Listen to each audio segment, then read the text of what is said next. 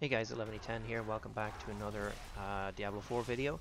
This time we're looking at the new Nightmare Sigils available in the pre-season 1 patch that just came out. I'm not going to get into the patch notes. There's a lot in there. Maybe do a separate video on that. But specifically, the new Nightmare Sigils are actually available right now, and they're dropping already. So you can craft them from the occultist. You can use the current ones that you have from the before the patch, but they won't drop anymore, whether crafting or going through the dungeons.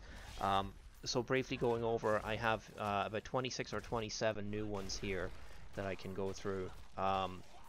Doesn't seem to be any new mechanics, no new affixes that I can see here. Nothing in the notes about changes to glyph experience. You do get additional rewards at the end of a Nightmares dungeon now. You get a chance for an extra legendary. So not too many changes there. They are trying to bring down the experience gap for killing monsters that are too high above your level, so plus 10 levels has been nerfed and stuff like that. You can see more specifics in the notes.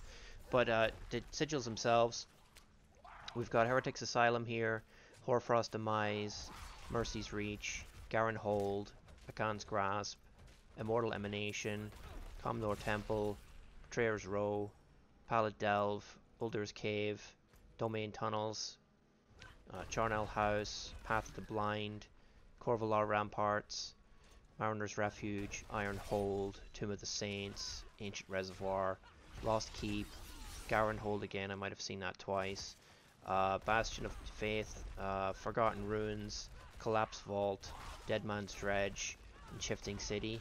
And I have seen also another one, Halls of the Damned, which I don't currently have a copy of.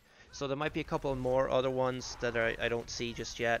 But all those tier lists for dungeons are going to go out the window. We'll need new tier lists for the best glyph experience, experience leveling, all that kind of stuff. I probably won't get into the tier lists. It's a little bit too much work for me, but you'll probably find some other YouTuber who'll do it. But that's just a PSA. New Nightmare Sigils are available, and go get them and have fun. Thanks guys, see you next time.